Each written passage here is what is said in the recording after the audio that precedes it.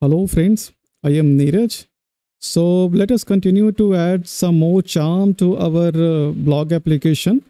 And for our application that we have used GoFiber framework and MySQL database. So in database file, so we have for connecting to our MySQL database. So actually, so with this connection string, we are going to connect to our MySQL database. But here there is a problem that we have hard coded the values for the database user, the password, and the database name. But actually, this is not the right way to do that. So ideally, our application should access the sensitive information from the environment and should not expand as a best practices as per the design principles. So we should never expose the sensitive information to the our code base itself. Okay. So what I am going to do is that I am going to move this sensitive information to the environment, and we will and our application will access those information from the environment and will use it accordingly. Okay. So believe me, this is very simple, and there is nothing much, and there is no such complexity about. So all we have to do is that we will have to use a third-party package. So why to invent the wheel when there is already something? So we will use this. There is a third-party package developed by Zoho go.env. So we will use this package. So all we have to do is we will need to install it. So go.env.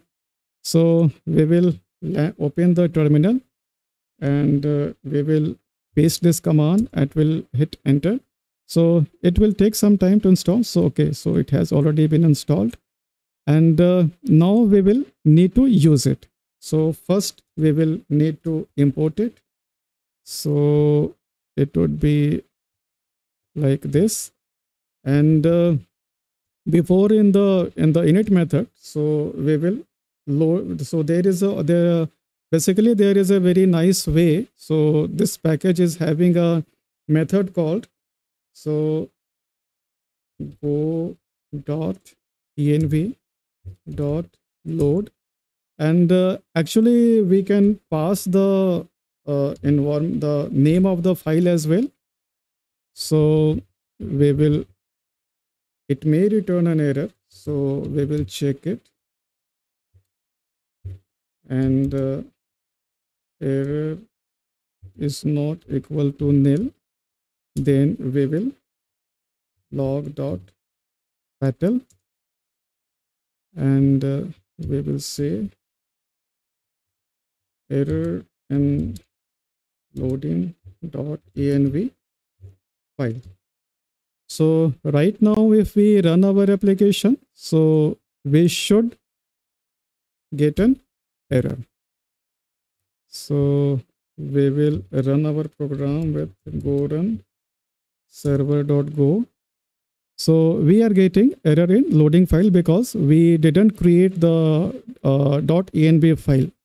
So let us come here, and here we will create a new file, and we will name it .env. And here in this file, so we will say db user, and I will provide my user, and we will say db password equal to so my password, and we will save it. And maybe so we can also have db underscore name, and our database name is fiber blog. So we will paste it here, we will save it, and now if we run our program again, so we will this is a different user, so we need to adjust it, but our environment file has been loaded. So once that is loaded, so now in our this connect db function, so we can access those values. So we will create a few variables. So let's say user equals, and now since the file has been loaded, so this is already available in the OS. So we will use os.getEnv and we will pass on the db user, and I will duplicate it some more time. So db password and db name. So it would be our password and it would be our db name. And here we will very simply just need to replace that. So we will say user plus, so our password would be, we will replace the password, this is not needed, and here also, so we will db and db name, and we don't need that.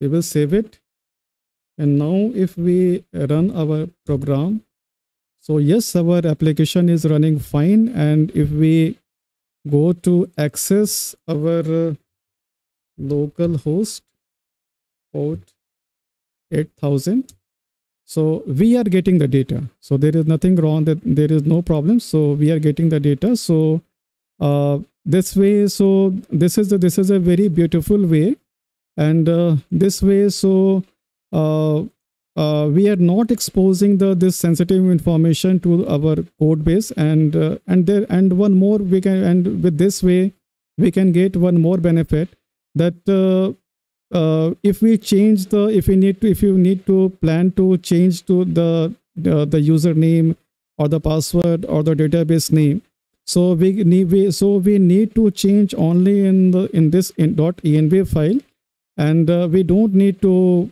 come back to the file and apply those stuffs I mean in the code base itself. So there is no hard binding. So our application is loosely coupled, is loosely tied using the environment files, environment variables. Okay, so that's all for this session, and I hope you enjoyed this session. And if you have anything to say, if you have any query or anything to say, so please do let me know in the comment section, and I'll see you in some other session. So till then, take care and happy coding.